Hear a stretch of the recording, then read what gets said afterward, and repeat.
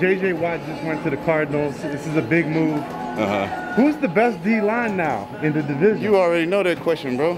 You already been knowing that question, bro. It's all about consistency, dog. What the Rams been putting out. Not per se myself, but we all know who the real 9-9 is. That's all. That's right. That's right. Yes, sir. Hey, that's real talk. Yes, sir.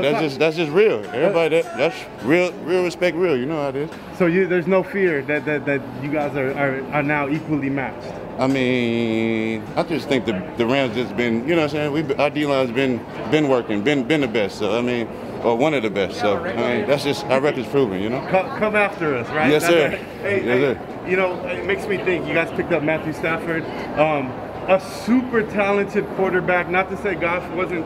Are we right here? But the question is, people are saying this is an upgrade, and do you guys feel like with your defense now this amazing QB that you're a lock for the Super Bowl? I don't want to say a lot because it's any given Sunday in this league, and that's just respect to each and every team. So I don't want to say a lock for Super Bowl, but you know, with having a quarterback like that and just seeing, you know, what we did last year and, you know, just seeing what he can bring to this team, there's no, you know what I'm saying, no wonder why we can't, you know what I'm saying? So I think that's the best answer for that. In your heart, is it a level up? Is it a level up? Yeah. In my heart, deeply just understanding what he brings, it's a level up. There it is, man. Thank you, brother. Hey, Appreciate it. God bless Rams you, man. Nation. Yes, sir. What's up?